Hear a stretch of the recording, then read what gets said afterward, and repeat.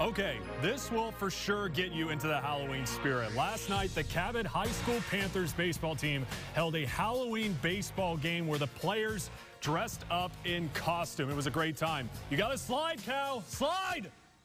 He's out.